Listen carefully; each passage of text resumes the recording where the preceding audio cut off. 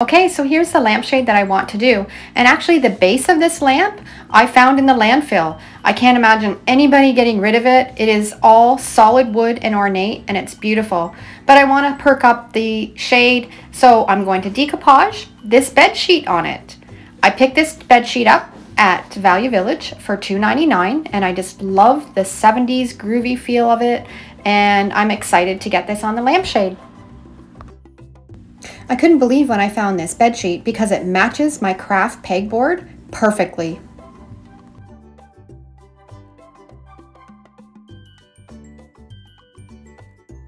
Okay, I'm going to measure the lampshade and see the width that I need the panels in. I'm not going to do this all in one piece. I'm going to decoupage separate panels on because it's easier to work with.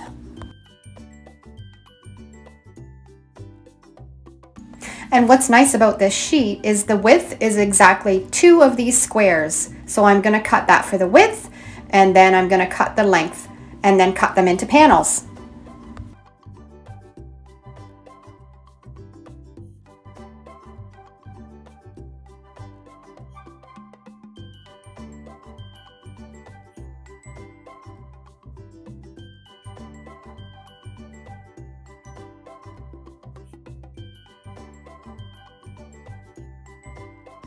Okay, I've got them all cut out in the width that I need, and now I'm going to cut them down into panels. And I'm going to do them with the 2 sections of the squares, and that'll make it so much easier when I'm decoupaging because you won't have so much fabric to work with.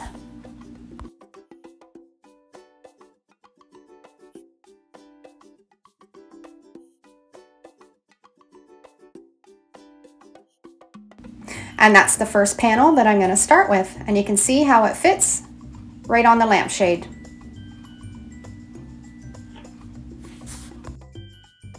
I'm going to iron all the panels so they're nice and smooth and easy to work with. And I'm just using a high setting of 6 and getting them nice and flat.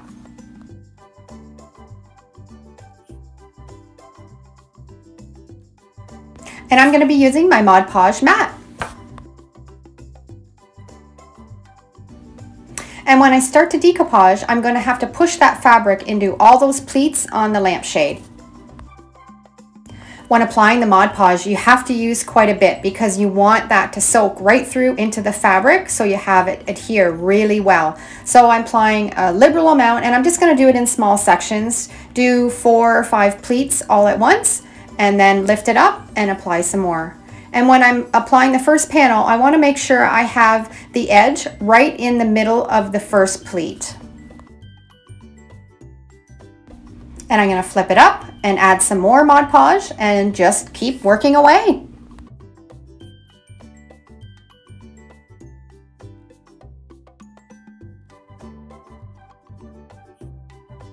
I found as I was going along, I got a little credit card, and that worked really well to help me push it into all those pleats really well, because you want to make sure that it's bonded really well in the middle of that pleat so it doesn't pop up.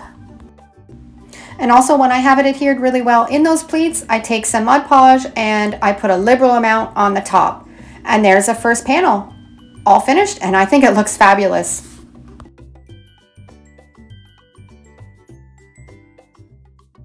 Okay, now I'm ready to start the second panel, and I want to make sure that I line up the patterns as best as I can and then put that seam right in the middle of that pleat, and then add the Mod Podge on top to seal it in and keep working away again.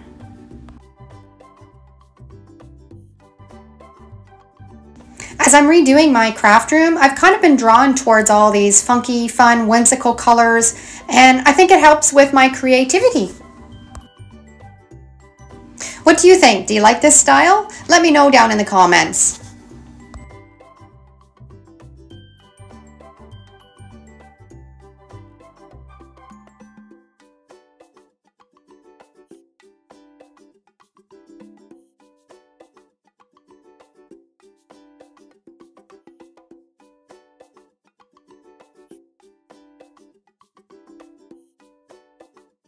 Now when I ended this panel, I had a little bit of excess fabric that didn't fit right into the middle of the pleat. So I'm just going to trim that off so it's flush right in there and start with the next panel.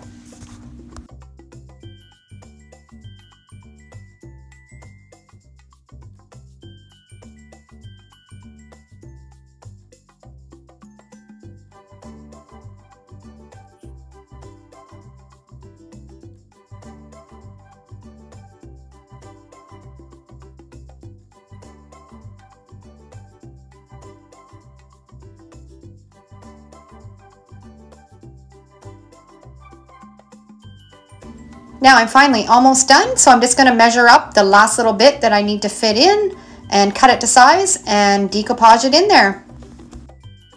I tried to line and match the patterns as best I could. It's really hard when it's a little bit of a angle on the lampshade, but it fit pretty good and it looks pretty good, and with all the pleats it kind of hides any imperfections. Decoupaging is all about having fun. It's not about having it completely perfect, and I think I am going to love this lampshade. Okay, all finished. It used quite a bit of Mod Podge, but it adhered really well and the fabric is stuck really well to the lampshade. So now I'm just going to tuck in all the pieces around the edge into the pleats and give it a nice finished look.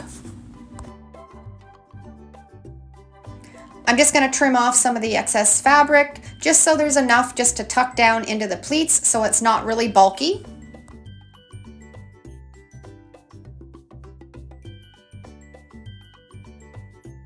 Okay, I'm going to add some Mod Podge along that little bit of fabric and tuck it right up into the pleats. And as I got going, I was trying to use my fingers, and then I realized that my scissors, the point of my scissors would poke it right up into that pleat and make it nice and smooth and finished looking.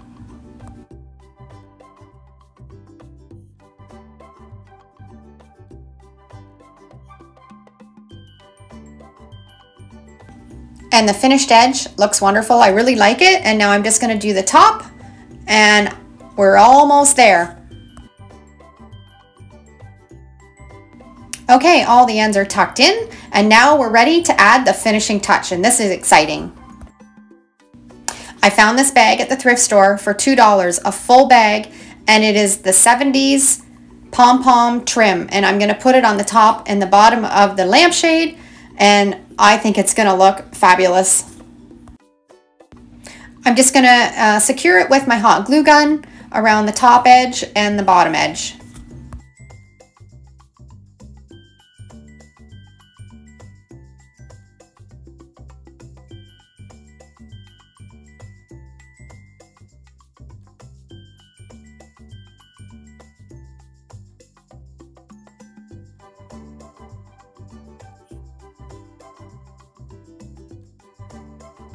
Okay, all finished, and let's get it on this lamp post and we can have a look and see how it fits into my craft room.